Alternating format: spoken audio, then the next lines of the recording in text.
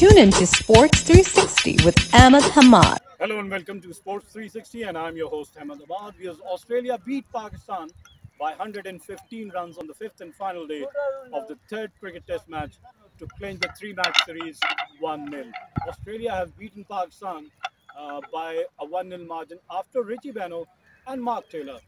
तो ये तीसरे कैप्टन बन गए हैं जिन्होंने पाकिस्तान में आकर सीरीज जीती और 2011 के बाद जब इन्होंने श्रीलंका को शिकस्त दी थी तब से लेकर अब तक इन्होंने सब कॉन्टिनेंट में एशिया में किसी टीम को सीरीज शिकस्त नहीं दी थी। तो ये भी एक इनका रिकॉर्ड जो है ड्रॉट जो था इनका कि विन नहीं कर पा रहे थे सीरीज वो भी ख़त्म हो गया।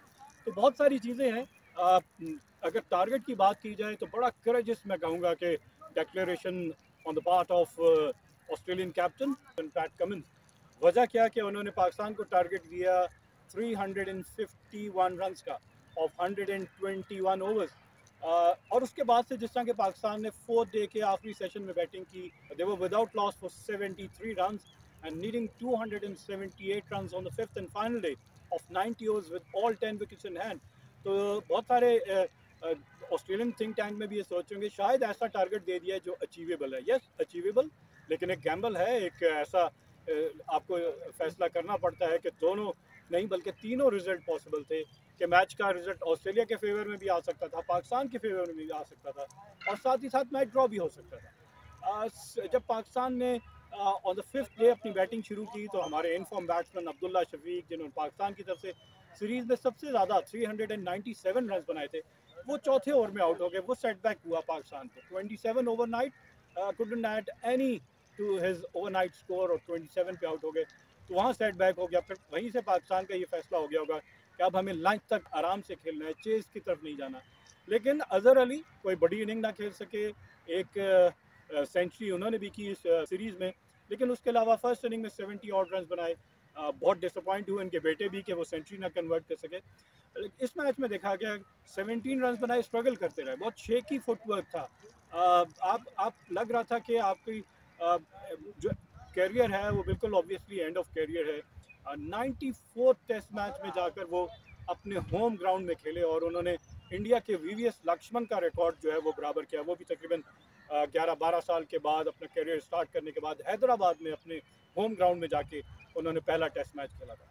लेकिन इनके आउट होते साथ ही जिस तरह के उन्होंने देखा कि एक रिलीफ शॉट खेल रहे थे, ऑफ स्टंप के बाहर से स्पिनर को स्वीप करने की कोशिश की और उसी स्वीप करने की कोशिश में आपको पता है कि रफ क्रिएट हुए हुए बॉलर्स मार्क से, वहाँ से अगर आप स्वीप करेंगे तो एक्सपेंसिव है, एज लग सकता है और फील्डर इसीलिए प्लेस किए गए हैं, लेकिन फिर भी वही शॉट खेला गया और वहीं से वो आउट हो गए बैटिंग पर। उसके बाद बैटिंग करने आए बाबर आजम और बाबर आजम जैसा हमने पहली इनिंग में भी देखा कि बहुत अच्छी फॉर्म में थे। थ्रू आउट द सीरीज़ देखा गया कि पाकिस्तान की तरफ से अब्दुल्ला शफीक और बाबर आजम मेन स्कोरर हैं, लेकिन बाबर आजम का साथ फिर वो दे ना सके। इमामुल हक भी जल्दी आउट हो गए, उनका भी बैट इन पैच। यहाँ स्पिनर का रोल बहुत आ गया था कि बहुत मुश्किल हो रहा था पाकिस्तानी बैट्समैन को स्पिनर्स को खेलना, निगोशिएट करना, उनका स्पिन, बाउंस, टर्न और अनइवन रहना बॉल का। और जिस पेस से वो बॉल कर रहे थे, जिस तरह मैंने फोर्थ डे के एंड पे राशिद लतीफ़ को सुना कि ज़्यादा तेज़ बॉल कर रहे हैं, 95 की स्पीड से बॉल कर रहे हैं, थोड़ा सा स्पीड को कम करें, 78 से 85 के दरम्यान लेकर आएंगे, लूप देंगे ज़्यादा बॉल को, तब वेरिएशन आएगी और बैट्समैन जो है फ्रंट फुट पे आएगा। अदरवाइज तेज़ बॉल करने पे बैट्समैन बैक फुट पे जाके आराम से खेल रहा था तो इतनी मुश्किल उसको हो नहीं रही थी। ये चेंजेस जब उन्होंने भी ज़ाहिर अपनी वीडियोज़ देखी होंगी, अपने एनालिस्ट के साथ बैठे होंगे कि क्या लेंथ करनी चाहिए, किस पेस पे बॉल करनी चाहिए, ये सारी चीज़ें Babar Azam Australian think tank ने नेथन लाइन को बताई होंगी। नेथन लाइन जिस तरह मैं कहूँ कि 5 for 83, 420 विकेटें उन्होंने ली हुई है, इतना ज़्यादा एक्सपीरियंस उनके पास है तो उन्हें पता चल गया था कि लेंथ चेंज करनी है। टाइम बहुत था उनके पास, पूरा दिन था और पूरे दिन में उन्हें विकेट हासिल करनी थी। दूसरे टेस्ट मैच में भी ऐसे था कि पाकिस्तान सर्वाइव कर गया, 443 रन बनाए for the loss of 7 wicket, वहाँ पाकिस्तान सर्वाइव कर गया लकीली फॉर पाकिस्तान। लेकिन यहाँ पे every day is not Sunday, Pakistan lost they last 5 wicket in the last session. जिस तरह पहली इनिंग्स में ऑस्ट्रेलिया के बड़े टोटल के बाद पाकिस्तान बहुत अच्छा प्लेस था और 220 प्लस फॉर 3 था, but then they last 7 wickets for 20 run और इसी तरह ऑस्ट्रेलिया ने एक बहुत बड़ी लीड ली और उसको कंसोलिडेट करते हुए उन्होंने तेज खेला और पाकिस्तान को 351 रन का टारगेट मिला। इस 351 रन के टारगेट में हम चेज डाउन कर सकते थे, हम इसको ड्रॉ भी कर सकते थे, लेकिन बहुत सारे बैट्समैन जो टीम में खेल रहे थे उनको बाबर आजम के साथ बहुत अच्छा साथ देने की ज़रूरत थी कि बाबर आजम अकेले सारी चीज़ें नहीं कर सकते। हमें देखें ओपनर बहुत अच्छा मिल गया है for the future of Pakistan cricket team. ऐसा ओपनर मिल गया है कि जिसके पास टेक्निक बहुत अच्छी है, जिसके पास पेशेंस है, जिसके पास क्लास है, टेम्परामेंट है। और इमाम उल हक हमने देखा, हाँ, एक पहले टेस्ट मैच की दोनों इनिंग में सेंचुरी ज़रूर उन्होंने स्कोर की, लेकिन उसके अलावा अगर मैं कहूँ कि शान मसूद और इमाम उल हक और अभी जो टीम से बाहर हो गए हैं इंजरी की वजह से आबिद अली, तो ये एक अच्छा मुकाबला रहेगा कि कौन सा ओपनर होगा अब्दुल्ला शफीक के साथ नेक्स्ट टूर में पाकिस्तान के। जहाँ तक बात करूँ रिजवान की, yes he scored a century और पाकिस्तान के लिए दूसरा टेस्ट मैच ड्रॉ करने में कामयाब हुए, लेकिन थर्ड टेस्ट मैच में नहीं।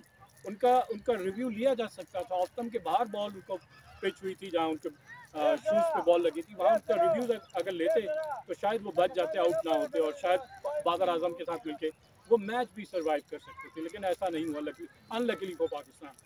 और फवाद आलम, जिसका मैंने कहा कि वो जितना वो शफल करते हैं, ऑस्ट्रेलिया ने वर्कआउट कर लिया था। ऑब्वियसली एक्सपीरियंस टीम के अगेंस्ट आप इस तरह नहीं परफॉर्म कर सकते। तो वहीं उन्होंने अर्ली ऑन उनके पैड्स को टारगेट किया और स्टंप्स में बॉल करते थे, इतना जल्दी आपकी आई साइड इतनी अच्छी सेट नहीं हो जाती, और वहीं उनको जल्दी आउट कर लिया बजाय इसके कि वो बड़ी इनिंग्स खेलने में कामयाब हो जाते।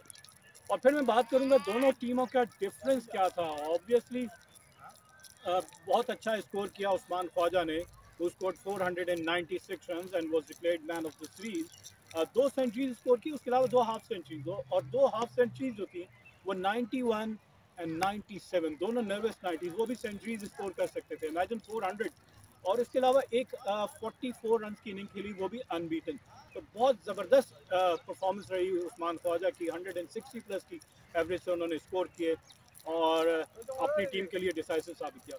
जो डिफरेंस में बात कर रहा हूँ, इसको तकरीबन मैच कर दिया था। हमारे 4 बैट्समैनों ने 300 प्लस रन बनाए, और उसमें ऑब्वियसली अब्दुल्ला शफीक के बाद इमाम उल हक, फिर बाबर आजम और फिर अजहर अली, इन चारों ने 300 से ज़्यादा रन बनाए।